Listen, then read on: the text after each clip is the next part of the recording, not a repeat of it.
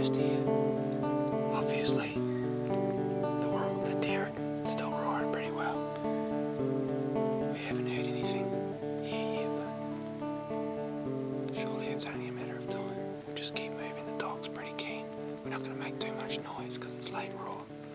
We find it's best just to follow the dog's nose and let's try and stalk in on them.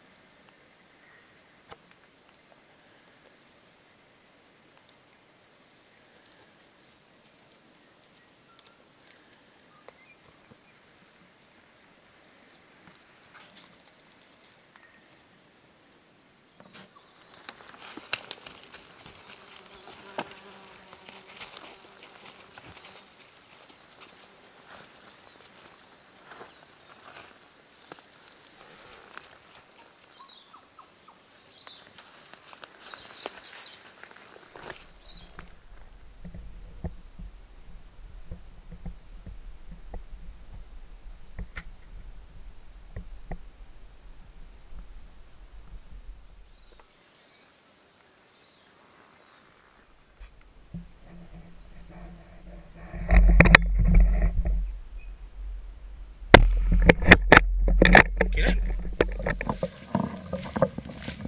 What is it, mate? Come here. Good boy. Good boy. That's your first deer, buddy. Good boy. Good boy, bastard. That'll live it. That'll live it. Yes. So stuff.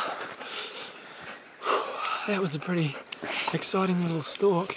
We've it's the first deer we've got with this dog, and he was just whining the whole time, and he just didn't want to keep pushing in, and I had to keep sort of pushing him, and then when I was really close, I tried to send him in front, and he did a little like he was about to bark, so I knew it was really close.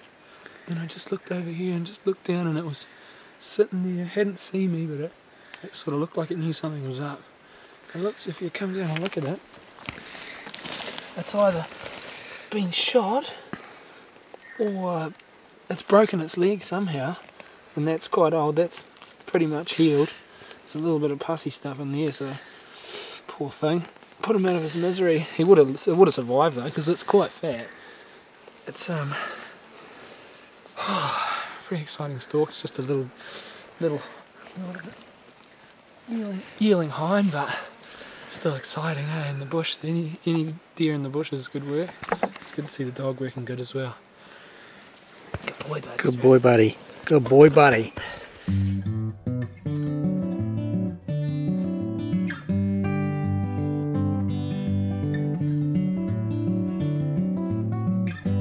Alright, we've got all the meat off that, so we don't want to waste a little nice tasting thing like that, so we took everything off it, and a little bit of bruised meat around the front shoulders and stuff that we've left, but we're got a bit of meat to carry out now, which is always good, and Buddy's going to be fed well for the next couple of nights.